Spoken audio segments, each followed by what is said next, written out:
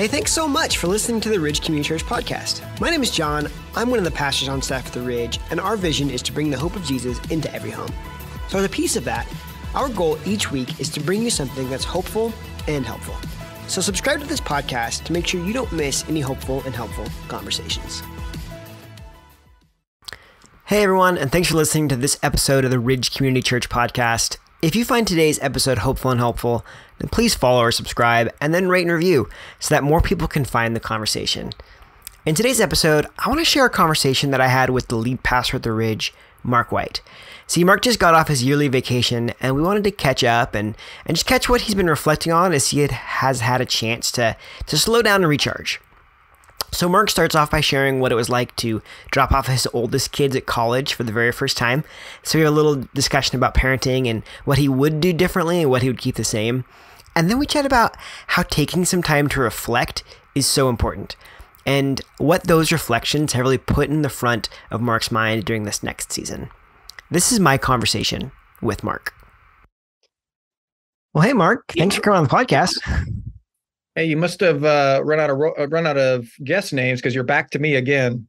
We did. We completely ran out of guests. No, I'm kidding. Well, hey, so I know you just got back from vacation. So let's start off in a little fun way. What was the most fun part of your vacation? Well, I have this routine I do every year. Okay. And so I get now 4 weeks vacation time. I've been with the Ridge since the beginning, 15 years. So they give me 4 weeks. I'm trying to get 5, but the board won't approve me for 5. And so what I've done over the past, 5 years or so is I've just saved all my vacation time and used it all at once. And so that's why I take, 4 weeks off in a row. And it's just been great to just recover and rest and all that stuff. But and obviously, with having kids and things like that. So we planned some specific things. So we did a couple fun things. One, went to Florida, which I know people go to Florida in like January, February, March. We go to Florida in, July. But we've done it. You just like the humidity. I get it, right? I love the humidity.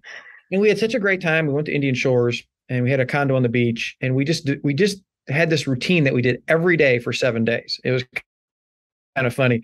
So we would get up and we'd be up before the kids would. And then I'd go for a run and, just the massive humidity, barely make it, drag myself up 5 flights of stairs. And then the boys would finally get up. And then Ellie would get up at about 10, we'd eat breakfast, and then we go lay on the beach for about 2.5 hours. And then when we were done, we'd have lunch. And then we would go for a ride somewhere and just pick a spot, hang out. And then we'd come home, have dinner.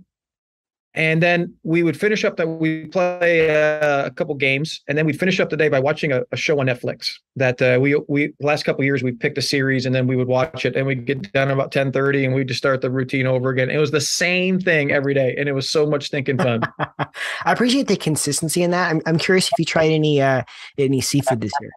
I did not. After my experience in Gulf, I've stayed away from seafood. Again, I'm on a seafood fast. Okay, good. That's a lifelong, I'm guessing. Yeah. Hopefully lifelong. That's awesome. Okay, so speaking of the kids, you just dropped off the boys at college. Mm-hmm. What was that like? Yeah. It is, Don and I were trying to prepare for that because we're close with the boys. And obviously we were so proud that they were, where they're going and they got to this point and some of the scholarship stuff that they've earned and the opportunities and all that stuff. Okay. So we're so proud, but at the same time, there's an ending of a season and it's coming. Okay. And so, they ended up working it out where they weren't necessarily planning on going to the same school. It worked out that way. And it ended up working out where they're roommates and there was supposed to be a third roommate there, but that person decided to room with someone else. So it ended up being just the two of them in the same room. And so Don and I have to take 2 cars and you move into dorms and they had a whole day scheduled for us and all that stuff. But then at the night, they have what's called ascending. So you're in this gymnasium and the band is playing and the pep band is playing. And it's like this, real lively environment and all that stuff. Well, then they're going to Concordia and they have this time where you actually then send your kids. Okay. And then everybody, you can tell Don and I and the whole play, every parent's like, I don't want this moment to come. I don't want this moment to come because here it is right here. And so they wrote out this prayer, Concordia did, for us to pray over our kids. And Wow. they're like, okay, we want you to pray. And it was just a cool prayer. I mean, it really was. I couldn't make it through it. I'm just reading this. I'm like, oh my gosh, I could tell. I wouldn't look at Donna. I knew she wasn't going to make it through it. All right. So we get to the end, and then we walk out, and we just kind of looked at each other. I think everybody just bawled and just Yeah. hugged. It was, and then you just release them, and you raise them to release them. Okay. And so you're excited about it. Man, it's tough to release them. Mm. It really is really tough to release them. So they've been gone for 4 or 5 days now, and we've been nonstop texting. They've been texting with us. And so it's just, I mean, we're just proud of them, but man, it just feels like a hole. Mm. Really does. Just feels like a hole. Just miss them to death. Was the school set up like process? Do you think that was a helpful thing, or did like, because not every school does that. I know when I got dropped off at college, it was like, see ya, Yeah, I like that. I did. Yeah. I liked it because I like the commissioning idea Yeah. and commissioning into another season, an important season of their journey. So I liked that idea. I really did. You just knew it was coming, and it's just emotional reading the words and just like, man, this is it. And they captured how you felt really well. Mm. Really did. But just, entrusting them to God. And I mean, that's what we do. So it just was very real. Yeah. I wonder if parents at state schools, or, you have the benefit of Concordia. I mean, you got to pray with them, right? I wonder if that's like a send off for those that are going to maybe a state school or a different type of private college. Having that moment of prayer with them could be really powerful. I do. I think the commissioning idea for them and for the parent is really important. There's got to be something significant that marks the moment that is about to happen. Okay. Mm-hmm. That you are really sending your kids. And that's what a commissioning is. You're in the New Testament, they'd always lay hands on them and then commission them for what was next, whatever that calling was, plant a church or to do something else. So there is something very significant about that I think God really works through. It's identifying, hey, God, not only do we invite you in this, but we really are praying that you would just continue to lead and direct their steps as they move into this next journey. And everybody recognizes that. And I think it's just really important. So I think as parents, anything that you can do to do that with your kids, whether it be the day before they go there, if it's a public school and you don't have time to do it, or while you're there and you incorporate that into that day, I think it's just really important to do. It really is. Yeah. I mean, you can even expand it. It wouldn't even necessarily have to be a kid going to college. Say your kid's moving out, they didn't go to the college route and they're moving out on their own. That's its own sending, right? I think that's well said. We just said college because, that's what we just came off totally, of. But I think, John, that's right. That season where they're done being home and for whatever that next step is, and that you are recognizing that with them and being able to send them in an appropriate way, I think is really important. So what about the parents that, they got kiddos at home, whatever age, right? Is there, I don't know, is there advice that you wish you'd have gotten, or maybe some advice that you were told that you're like, no, that's really good. I think I listened to that. Or you wish you would listen to more? I think, well, obviously when you send them like that, you do a lot of reflecting back. I had a pastor friend of mine who had just sent his first to college. And I sent him a text and I said, how was it? And this was a fascinating response. He said, thrilling, sad, regretful, exciting. And he had all these words to describe it that were a mix. And so I called him and I said, hey, tell me about that. And he just said, man, once it happens, you just start to reflect on the good and then the mistakes that you made. Okay. And you wish you could do back, which is normal. All right. And I think it's important.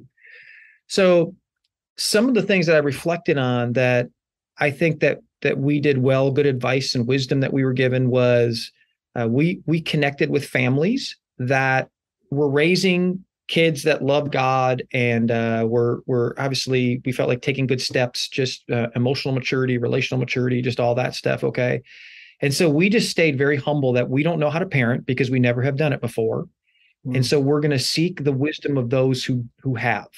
I think that's one thing that we've just never been afraid to admit. I see a lot of parents are just afraid to do that. But I always tell parents, they don't come with directions.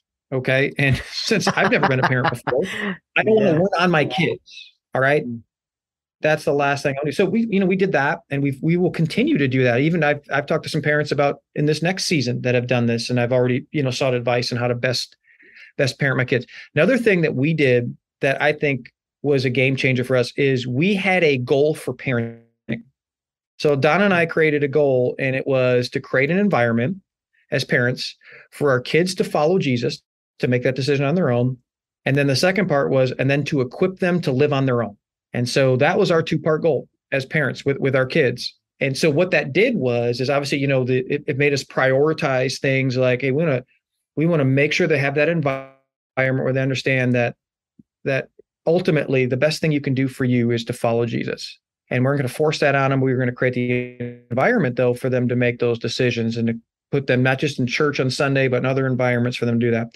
The equipping side of that is, hey, we want to make sure that when they get to this place that we're not cramming it all in. There's 2 weeks before they're leaving for college, and then we got to teach them about life and living on their own. Yeah. So what we did is we had our kids, for example, we said, okay, in kindergarten, you're going to make your own lunch. They're like, what? Yep, you're going to make your own lunch. They were doing laundry.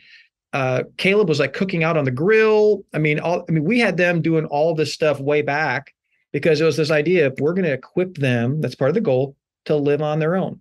And it was just kind of fun to watch. But that having that goal is huge. What would we do different? I think I would be home more. And I think that's one right there. I'd be home more. I would have taken them on a mission trip. That's one thing I really regret. I said I was going to do that. I never got around to it. COVID kind of dampened that a bit. All right. Yeah. But now we moved that to their college year. Donna and I said we're going to take them their junior year. I would have taken the boys on a mission trip and just done that with them, experienced that with them so they can see outside that this country is not the world. All right. That the world is bigger than that. So I would have done that with them. And I just would have taken them to more events that I was a part of and had them be a part of that more. I think that would have been really important. Are there any events in particular that kind of stick out to you that you wish you'd have taken them to? Yeah, I went to some. I've had some opportunities to go to some men's stuff, some parenting seminars, what I do and all that stuff. And you're like, well, do they want to be at a parenting seminar? Well, it wasn't just, but it was just they would learn about why do we parent the way we do, and what is the goal, and see behind the scenes with some of the stuff, and then just have those conversations with them. Okay, we've always had very open relationships, so things like that. Some of those conferences, I would have taken more speaking engagements that I got a chance to be a part of. And so they could sit through and experience some of those. We did that some at the end. I was taking them to a bunch of different churches at the end, just so they could experience some of our network churches and all that stuff. We should have done that earlier on. And we encouraged them to serve. I wish I would have started that earlier as well. They all did, but I wish I would have started that earlier. Yeah.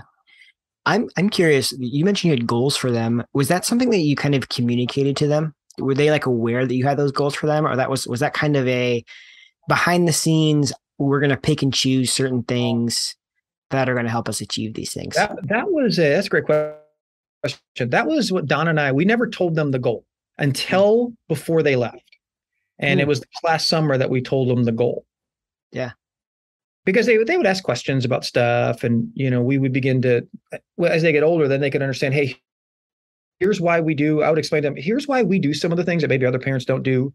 And, you might find it to be somewhat restrictive, but it's not meant to be restrictive. And then we would talk through some of that and the whys behind it. And we'd share the goal with them then this summer. And it just led to good discussion. But that was a Donna and me thing, which, here's the thing, that unified our parenting. One of the ways it did. So, because that became a filter for us on things. Hey, does that fit the goal? Does that fit the goal? Was that, so that's just really important. Goals guide, and goals provide focus. And that's what it did as parents. Yeah. I wonder if that would be an encouraging step for maybe some parents that are kind of wrestling with, because, I think you go in with maybe you have a different mindset of how to parent, or you have a different, and that goes into communication and expectations and things like that. But setting up, what is the number one thing, or number two or number three things that we really want our kids to experience and to walk away with? Because you're right, that does make you reevaluate and re-ask the questions like, well, maybe they don't need to do this. Maybe they should do this instead. Parenting is such a challenging job, and you never feel like you're doing it fully right. You always feel like you're doing it wrong, and you're falling short. And you do every single day. The thing I love, I go back to this, okay, and like I said, I tell every couple that's getting ready to have a kid, their first kid, I tell them this, and this is a principle that goes beyond just the baby stage and the early stage. If you have a teenager right now, I would suggest doing this. Okay. If you have a middle schooler, any age, college student, and I'm just going to go back to this, be humble enough to admit you have never been a parent and you have never parented in this place that you are right now. So look for people that have and have done it really well and that you respect, and take the time to ask them questions. And here's always the beautiful thing. The people that you ask, they're like, oh, no, we're not doing. Most of them will be like, oh, no, we're a mess. We're not doing it right, because no one thinks they're doing it right. Okay. And they will be so honored when you do. And I'm telling you, that saved us so much. It really did. That saved, because here's the thing, that we would just react to either how we were parented or how we weren't parented. And then we would not be on the same page. And then it would have been just, it would have been pretty stressful. This saves so much. It really does. And it'll garner so much discussion, and then it'll unify you. And it's just, once again, and here's the thing, it'll save your kids. It'll save, because once again, they don't become a test run. They actually become something that you have learned beforehand, and you're utilizing principles that you've learned, and there's reasons behind why you're doing them. Yeah, that takes a tremendous position of, or I guess, posture of humility to do that. It is. That's why most parents don't do it. It really does. I just find they said this way. Every kid has daddy issues. This is from me, okay? If you notice, when kids go to camping, it's always daddy issues, okay? Very rarely they're mama issues, okay? And I think there's probably lots of reasons for that, but there's daddy issues. And I finally said, I want to minimize the amount of counseling that my kids have to go through. That's what I finally said, because they have daddy issues, because I was learning on them. And that's just why I did it. Well, thanks for sharing those things. That's when we're here, like, taking furious mental notes, being like, okay, I got to check mark these boxes and things like that. But, well, hey, anyway, when we move aside from the parenting things, curious if I could ask a little bit more about that vacation time, because I know that some people have lengthy vacations, some people don't, but I'm curious, what percentage of that time do you spend is like you're recharging, just like that reboot, recharge, versus you're preparing your, like, the next season, the next year, whatever that looks like?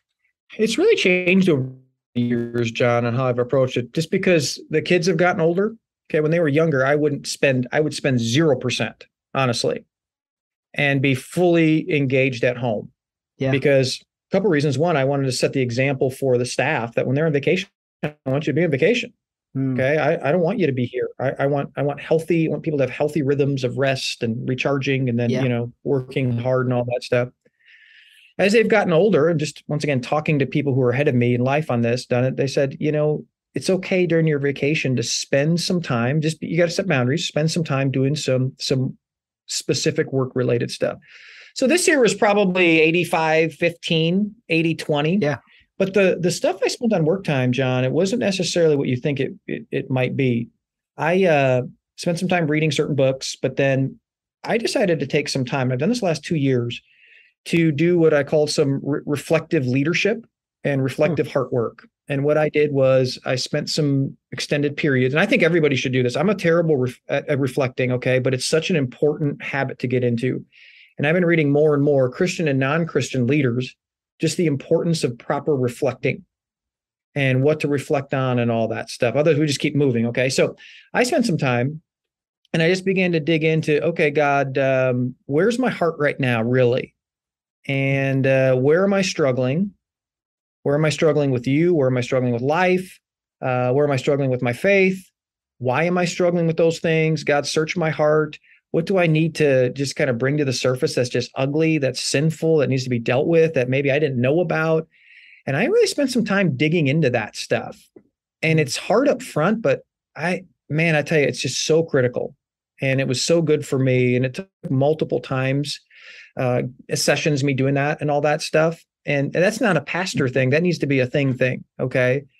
And I tell you, it just brought up some stuff. I thought that was just really important for me to go, and I got to get my arms around that. Hey, I need to repent of that. Hey, I need to look into that a little bit more. God will just shine light on that stuff because he loves us and he wants to help us grow. And so he wants to expose that stuff because he knows it's holding us back. And so it's just a really important thing. So I spent a lot of time with that, honestly. So for those people that maybe aren't natural reflectors, what does that process look like? Are you going in with, hey, here's this problem that I'm sensing, or is it like I'm looking for a problem? Like almost like I don't know what I don't know type of scenario? Yeah. Well, I'm not a natural reflector. Okay. Yeah. So this is something I've had to force myself to do over time. It is. And now I see the benefits of it. So now it's easier, even though it's not my natural leaning. Yeah.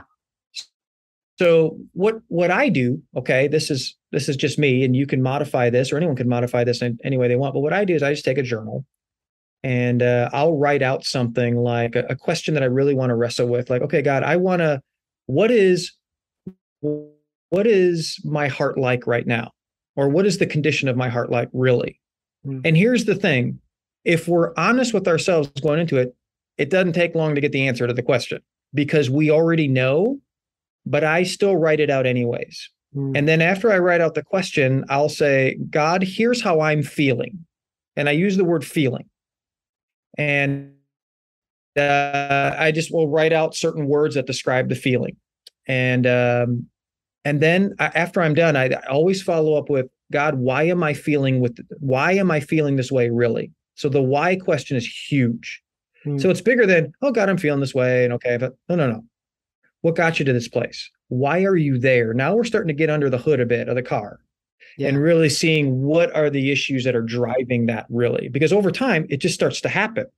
And usually we just kind of move on with life because life's going at, 200 miles an hour. And so we just carry that stuff with us. This is that time to slow down and to really dig under the hood. So the why question is huge. And then I'll just be silent for a while. And that's hard. But the more you're on vacation, you see how you kind of start to slow down a little bit. That's why the timing of it's really important. Yeah. And more often than not, God will in some way reveal that to you. As a part of that, just to add on to that, I'll read parts of the Bible, the New Testament, and I'll just reread it. So I'll take this time I took some Paul's letters and I just reread them over and over again. My whole vacation. I never changed. I didn't move on. I just read them. So I probably read them through, and they were short letters, okay, 7 or 8 times. Wow. And all of a sudden by doing that, I had themes that popped out along with the reflecting that I was doing. That's just how God works when you really engage with him. Yeah, I'm really curious about this process. So we've had conversations about how whenever you're dealing with something that's maybe more challenging for you to do or challenging for you to talk about, a lot of times you have to kind of set aside the baggage that you have coming into that situation, whatever it is. For me, example would be I've always been oh, I don't like to write. I don't like to journal, whatever. So when I started getting to journaling, I need to be okay, I need to set this aside and be whatever, to go through that. Do you think that there are certain things that we need to set aside or move through in order to reflect properly? I do. I think journaling is critical. Okay. Now you can modify. So something like journaling, let's say people's well, I don't like to write and stuff like that. Well, okay. You don't have to write a book. All right. But you can write out a couple questions. Yeah. You know what I'm saying? I mean, you can. I wasn't a writer either. And I started small and started short. And then it just began to grow over time because I started to see the benefits of it. I started to see how God used it. And I think that's what helps motivate us, but we got to get in there first. Okay. So we got to set aside, well, I don't like to. Okay. That's okay. But it doesn't mean that you still shouldn't. All right. I don't like to reflect, but I know I need to. And so some people would call those spiritual disciplines. And I think to a degree that they are. And the word disciplines always sounds bad. Okay. Because we hear the word discipline. But I heard someone describe it this way. Spiritual disciplines are spiritual warfare. They're the same thing. So they are us engaging in the battle for our heart in the battle for us moving forward in our faith in the way Jesus would want us to move forward in our faith. Because it is a battle. We all know that. That's why the tug of war is not to do these things. It's always in the opposite direction. So I've just over time seen the benefit of that. And here's what I know. If I don't do those things and work on my inner world, my outer world will continue to crack. And so I've just finally made a decision to go, I don't like to work on my inner world, but if I don't work on my inner world, my outer world won't get any better. And so you got to make the decision to go, what do you really want? And if you want that outer world to be everything that God wants it to be, you got to be willing to do those things. You just do. And you can modify it to your personality and stuff like that, but you got to be willing to do those things. Yeah. Sometimes you got to eat your veggies, that's a little what it sounds, you may not like it, but man, you gotta do it. Well, here's the thing. I hated veggies as a kid, but guess what I eat a lot of now? Veggies. And I like them. Yeah. So during all this time of reflection, I'm sure there's stuff that, that's not necessary to share, but curious if there's anything that kept back up, like, in your mind or your heart as you're kind of going through this process. It did. One of the things that kept coming up to me was, I don't talk to the staff about this because I'll do a staff talk about some of these things I'm learning, is one of the questions that kept coming up. And I just felt like there was some tension. I had some internal tension going into vacation for some reason, trying to figure out what that was. And a part of it was, hey, the last 2 years have been hard. They've been hard for everybody. Okay. And so they've been hard. And when you pastor people, you love people, and whether they realize it or not, you carry their burdens internally. Okay. I mean, that's just part of the calling, which I don't complain about. I love that. All right. So that's a real blessing, honestly. But one of the things that kept coming up was, am I really all in with Jesus? That was it just kept coming up over and over again. Life's been hard. Okay. It's great. Life is hard. And, you're tired, but hey, let's take out the job for a minute. Am I really all in with Jesus? And a passage kept coming to mind for me. And it was a passage. I think it's in 3 of the Gospels. Okay. So it's an important passage, and it's a challenge. I think it's the most challenging words that Jesus said. And he basically said, hey, if you want to be my disciple, you must, and he used the word must, deny yourself, take up your cross, and follow me. And that just kept resonating with me over and over again. Like, ooh, that kind of sucks when you hear it. Like, okay, the deny yourself and all that stuff. Couldn't pick an easier passage there. Yeah, I mean, it really was. And then he goes on, if you want to save your life, so he goes on after that, not as a command, but hey, this is how life actually works. Okay. So I really began to live in that for a while. I'm going like, okay, what does that mean to deny yourself? It doesn't deny your uniqueness, okay, of how God made you, but it does mean that you have to be willing to deny that part of us that the Bible calls the flesh that is constantly bending towards self-fulfillment. And we don't think about that much because we so desire self-fulfillment, and we think that that's going to provide us fulfillment. And then Jesus is saying, hey, listen, if you would deny that part of you because it's bending you not just towards self-fulfillment, but bending you away from me, and our bend is that. So that means we can follow Jesus, but it's a completely self-fulfillment journey. And what Jesus is saying is, actually, after a while, you're not even following me, you're following yourself because you've denied me along the line. It's a really brutal passage, but in the way, it's just very helpful. And I felt like, as I looked into that, John, I felt like there were some things in my life where I got to be honest with you. If I gotten into that habit where we live in a culture we live in a great country, but our culture is pushing us away. And if I kind of settled into some things, but yet said I'm really following Jesus, is my life looking that much different than what the average American's life looks like? Just because I got a pastor title, okay, but personally speaking, does it look different? And with the mess that's going on in our world right now, I was just very convicted. It needs to look different. Our world needs us to look different. Not weird, but seeing a vision of what God could do and could be in a person. And because it is attractive and it is appealing, but the beginning part is, are you willing to deny that part of you that is constantly bending to self-fulfillment because you think you know how to fulfill your life? Jesus knows how to fulfill your life. And the only way that can happen is if you draw a line in the sand and say, I'm done with this, I'm all in. Very challenging for me. I know that was a long answer, but I'm still wrestling through some of it because it was just so challenging for me. No, I mean, that's really good. I mean, it's good and bad, right? It is. It's like, oh man. So, okay. So you're thinking through that. So much of what we talk about, right? Whether it's, I mean, podcasts talk about hopeful and helpful content. A lot of this stuff we talk about, hey, here are all these things that will make your life better in some regard. If we truly believe following Jesus will make your life better. But it's very clear that might mean it looks different than you think it does. Right. So how do you learn to navigate that? Hey, this thing is better, but doesn't necessarily mean that it's, like, to use your words, self-fulfilling. Yeah. I think it's such a great question. I think when we first start out, here's what happens. Okay. Make a decision to follow Jesus. Actually, we're going to talk about this for 6 weeks during the Great Disconnect series. So it's going to be kind of fun. Hopefully I'll be able to dump this all out properly.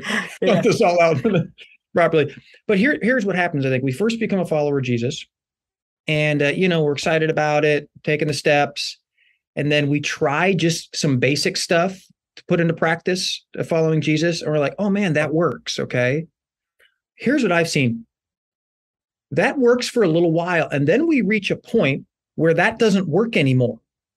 Because what we end up happening is we still haven't denied ourselves. We've just been taking some basic steps. And this is a journey, so we all have to go through this. Okay. So when I say that, that's not a negative, that's natural. We get to this point where all of a sudden that doesn't work anymore. It's like, okay, what's happened? This following Jesus thing's not making my life better, and it's not working. And the answer is no, it's not working. You've reached a point in your journey, and we've reached a point in our journey where it's not meant to work that way. It is, hey, it's really Jesus's message in that. This is what makes it so unpopular, but so good. Jesus basically says, I want you to come and die and then follow me. And so that's not a popular message in culture today.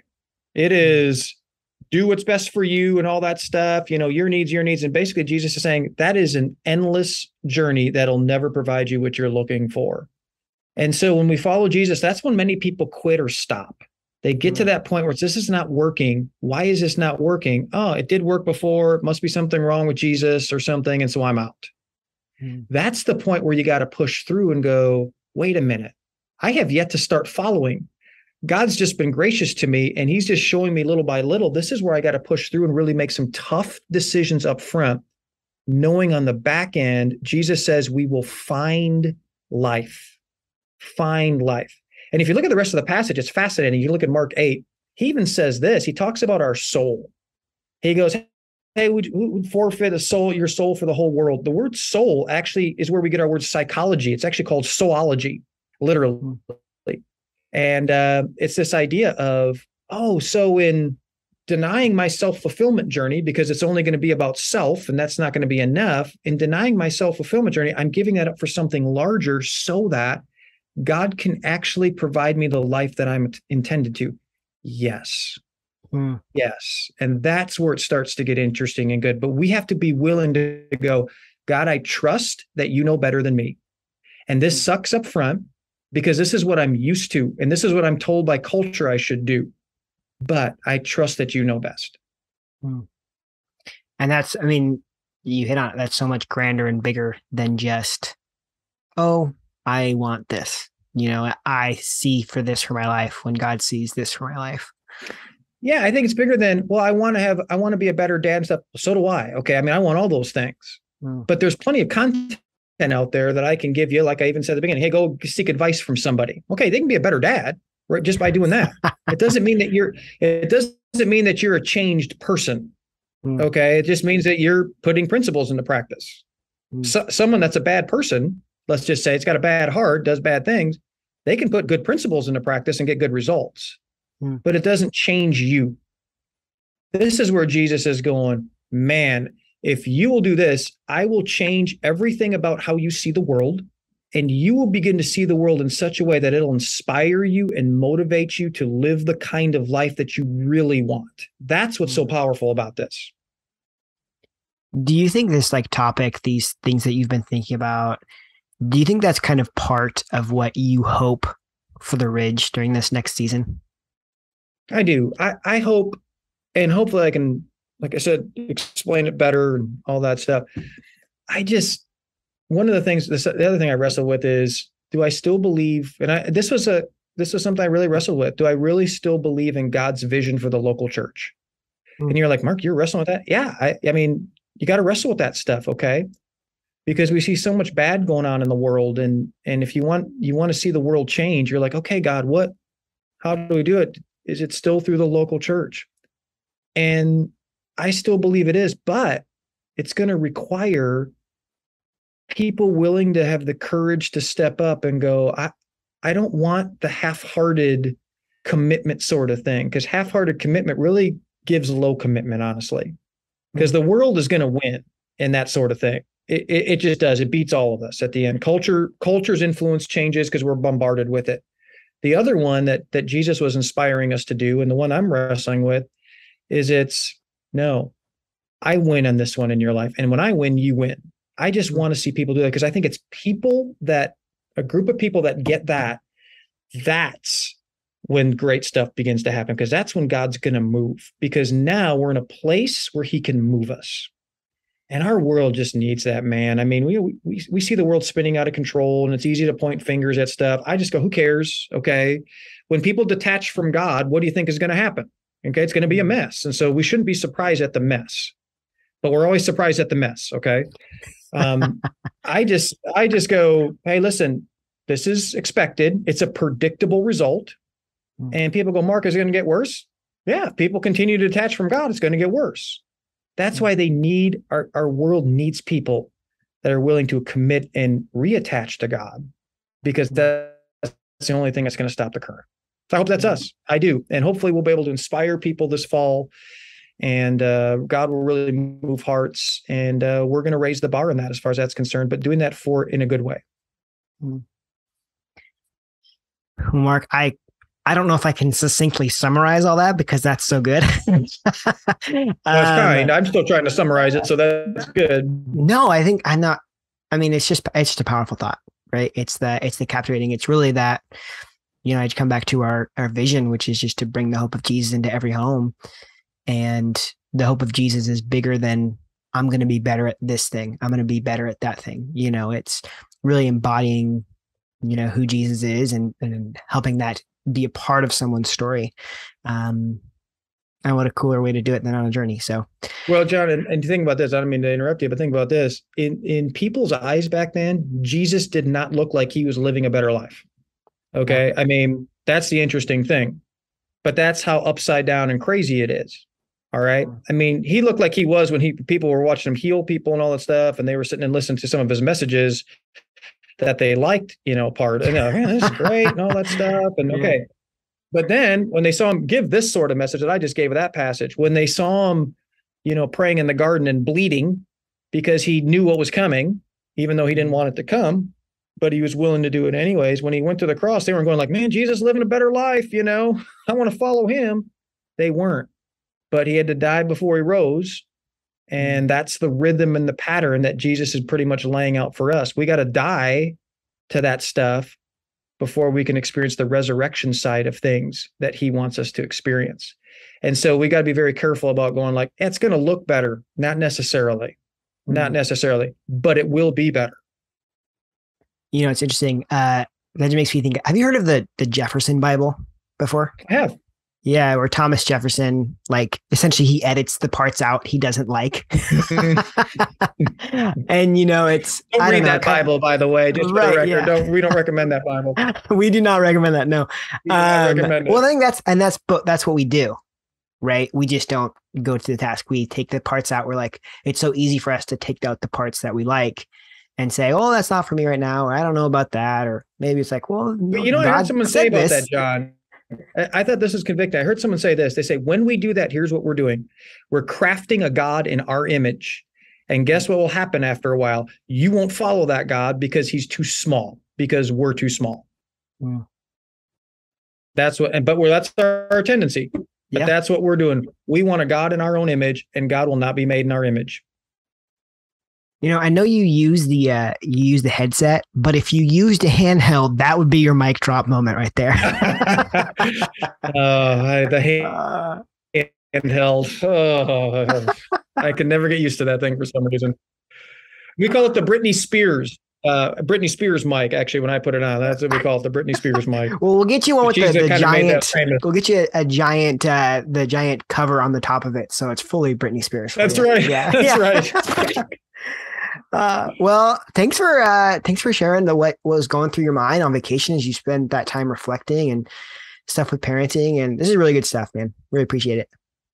I'm so proud to be here. Like I said, love our church. I'm expecting just God to move, and I'm really excited about what's ahead. I really am. I just really excited about it.